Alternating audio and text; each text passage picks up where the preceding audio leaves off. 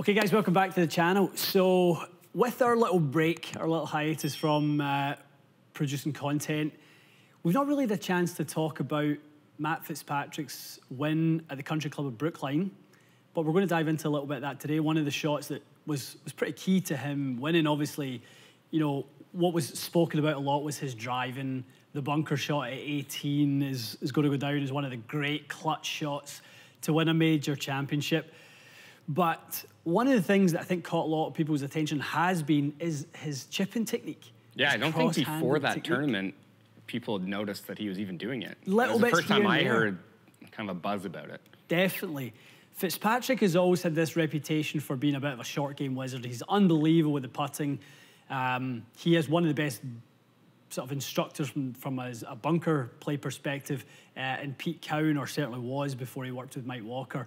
But the chipping is something that he's always felt was a little bit of a weakness. And, you know, as someone who really is looking at every small detail, I mean, it came out fairly recently that he's recorded every single shot that he's hit since he was 12 years old. He's been doing work behind the scenes with Sasha McKenzie on the biomechanics with the stack system, trying to get longer, trying to kind of become an elite player from a distance and putting perspective. Yeah. He's been doing great work with the stack system, really improving his speed. He was kind of a 168, 169 ball speed guy at best. But there is a jump in sort of performance, elite level performance, when you can be a 180, maybe slightly more than, and he had that. I think people were shocked when he was paired with DJ to see him a couple of times, you know, hit it past DJ, and he's a pretty slight guy, but he can definitely get out there now. But the chipping is definitely something that you know, we have talked about, we have noticed, and we're going to dive into a little bit around the mechanics of that today, and what has that helped him with, and maybe why should people start thinking about a different way to chip if it's not already a strong suit in their game. Yeah, and even as a chip or just like a drill for full speed or swing, because that's where I started doing it, because it kind of helped me with some things for my actual full swing as well, from chipping cross-handed. Totally. So let's start with this. Let's start with, what do we see people do when you play with golfers, you know, when you teach golfers, what do you see as bad technique? So like the scooping and like bring it from the inside and kind of trying to get it up in the air would be the most common one that I see. Right. A lot of people are just kind of, they're always trying to help it up so the club gets underneath, and then they just chunk it or fin it, or kind of brings in a lot of variables of the miss hits. Definitely. Okay, show us a couple like that. Okay, so some decel. Yeah, decel, a little inside. That was obviously over-exaggerated, but kind of let go of the angles through the shot, scoop it, try to help it up in the air. I know for me, I teach a lot of, or was teaching a lot of righties that are right-hand dominant, so that bottom hand would tend to get active, which that's kind of what I was trying to show there. Inside, flippy. Totally.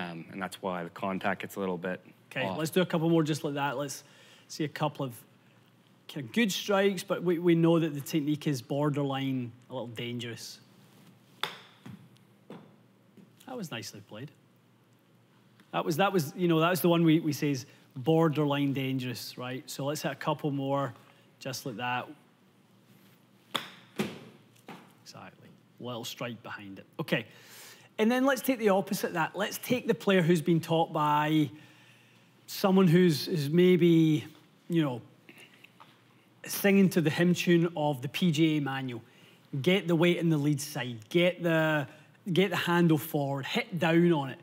I see that as being something that plagues a lot of golfers when it comes to their action around the green. And really what it is that we're talking about here, whether you're somebody who's, you know, puts the ball forward and scoops, whether you're somebody who leans into, you know, the lead side too much with the handle forward and hits down, we're talking about controlling low point. Yeah. Right? That's really what we're talking about here. So hit a couple like that for me. Let's show the audience the difference on those. I'm going to move that green back a little. We'll give you more space, maybe 30 yards.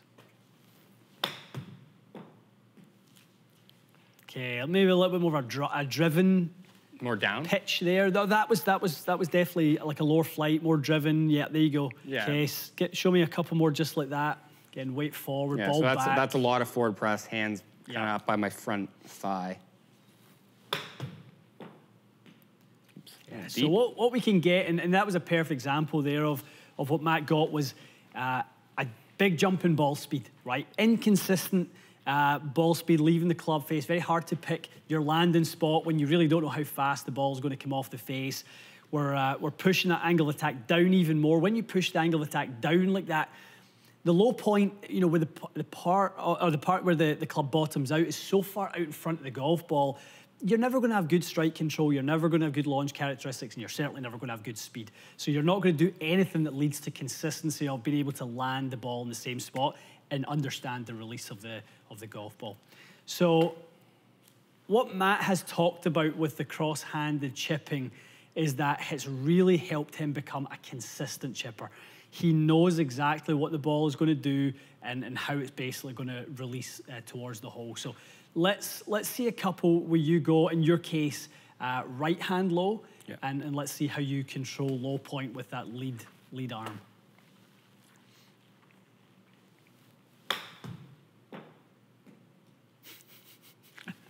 That would have been a nice way to start it. Very nice. Very, very nice. Okay, guys, so really what I want you to pay attention to as we go along here is the launch, spin, angle of attack, and dynamic loft, right? Those are the main things. If we can keep club head speed and ball speed at about a 1-to-1 ratio, that's when we see efficiency around 1.00. That would be kind of what I would be looking for in an ideal world here. So let's see a few more just like that. Did you feel the hands flick at it a touch there? I flicked a little bit, Just a little bit. Okay, so actually... It still wasn't bad, yeah. Wasn't too bad. It was still down. I think I probably could have felt a little bit more of my body turning. Right. Rather than my arms kind of... Very nice. I mean, I know the first one hit the flag. That one looked to me like... Yeah, that was a little... Nice flight, great sound. Okay, all those things that we're talking about there, in terms of the efficiency. Launch came down and spin was 4,600. Let's see where that is relative to what we've been seeing. Pretty similar. Touch higher, baby. Nice, Mac. Really nice. Just ideal little pitch and run. We've talked about this in the channel a lot when we see good pitchers. Luke Donald's a great pitcher of the golf ball. One of the things he's always talked about is why he holds more than his fair share of chip shots is because he gets the ball running at the hole like a putt. You can see on that one there, if we replay that, once Mac got it on the green, it rolled out like a putt. It was a dead weight putt as it got there. So it's not something that, it's not a shot that relied on spin to stop it. One of those variables that is you know, we know is inconsistent. We love to see pitches that run at the hole like putts. That was excellent. Okay, let's see one more. Absolutely love. Those last two, to me, were excellent. Yeah, the big thing I feel with it is like, it's for cross-handed, I'm finding it a lot easier to maintain this angle. Yes. Absolutely. Without this happening. Because this wrist naturally, for me anyways, doesn't want to go that way and flip it. Yep. So it kind of eliminates there's still going to be a little bit of a scoop, obviously. It takes a little bit of practice. But for me, I'm finding it a lot easier to maintain this angle and just feel like my whole body's kind of squaring the face up instead of me having to work to do it. When it comes to the numbers and what we're seeing and why we think this is a very valid, very interesting technique to use for pitching, look how consistent your launch has become. You know, the first one you hit a little firmer, but even after that, the ball speed, you started to get some real consistency about what you were doing.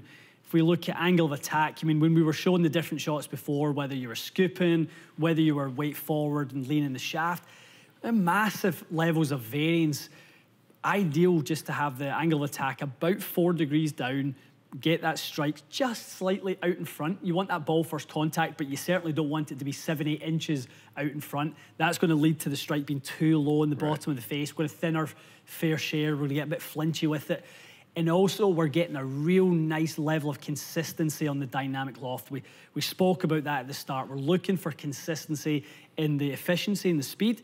Angle of attack, we're looking for the loft, and obviously the way the ball releases once it gets to the green. That's what we're looking for with this.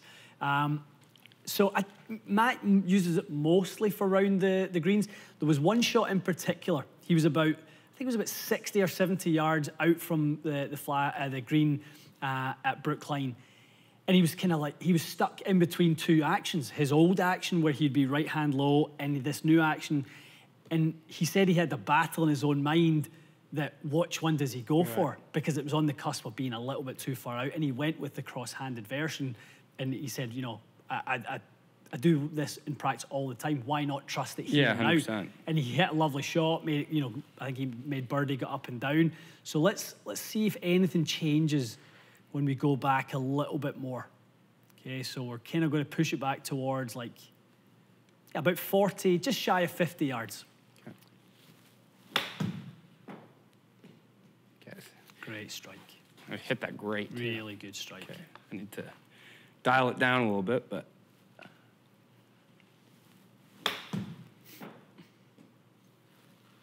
We go back to what we were talking about. There's real consistency to what Mac is doing here. Angle of attack, dynamic loft, efficiency, leading to consistency on launch angle, spin rate. Very easy to start to predict what your golf ball is going to do when you do the same thing all the time. If we breed consistency in ourselves, we will breed consistency in our results, which is what we're kind of seeing from this action. I really like this. Yeah, and again, this is something that I use not just for pitching.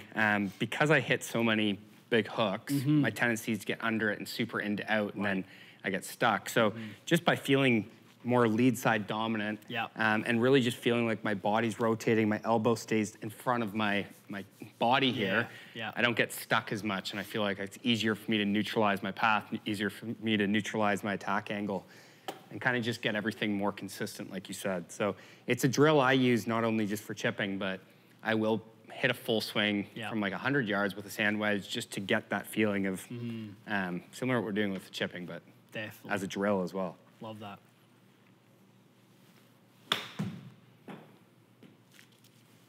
These are really high quality little pitches. They really are. See that strike point moving in lovely. You've got control of that low point so nicely right now. That's an important one for me with pitching, because I know I get a little bit down on it. I'm guilty of a little bit too much forward press, a little bit not using the bounce of the club enough, and really trying to like almost compress my chips instead of just letting the bounce of the club work itself and having that repeatable move. Definitely. I think, guys, when you go to watch the best players in the world or players of a high level like Mac who do this, one of the things you'll notice is they can kind of pitch from the same spot for probably 10 or 12, 15 shots and really not have to move the ball because they're taking big divots. That's because of technique like this. When you're 10, 9, 14 degrees, you know, down or up, you're going to be taking turf, you're going to be hitting behind it, in front of it, you're just going to be, you know, horribly inconsistent. When you have such great control of low point like this, you'll be able to just bruise the turf on your way by. People talk about using the bounce and trying to use the sole of the club as designed. That's exactly what's going on here. You can hear that ball being clipped away. You can hear the sort of brushing of the sole against the turf, but you're not really interfering with it or getting the club stuck in it to the point where you're going to get inconsistent results. Yeah, totally. And I think the good thing about it is it's easy to for me to do just by setting up like that, feeling my body rotates, and it kind of does it for you as long as you maintain those angles. And I think that's why I really like it, is just because it almost does it for you just by proper setup. Definitely. So really, guys, what I think people thought was risky, Matt Fitzpatrick's trying something new, you know, he must be really struggling. It's kind of the opposite. He's de-risking the shot by going with a technique that he knows allows him to be more consistent with his delivery and produce a much more consistent result, which at the end of the day, under pressure, is exactly what we're all looking to do, whatever that pressure may be or wherever it may come from, whether it's shooting your low score, whether it's trying to win a US Open, whatever it might be. Everyone feels pressure from time to time, whether it's match play or one up, one down playing the last, and you've got to get it up and down. You're going to want to rely on your technique to see you through. Inconsistent low point will lead to poor technique, poor results, inconsistencies. I really think you should give this a try. Take a look at it, get out in the short game area, maybe take some balls and go and see if it works for you. I think what you might find is it's a little bit easier to do than what it looks like on TV, you know, with Matt. It looks a bit awkward at first, but, you know, I think it's a little bit easier than people would imagine. Yeah, I'd say start small, little like basic 10-yard chip shot and kind of gain speed as you get more comfortable with it.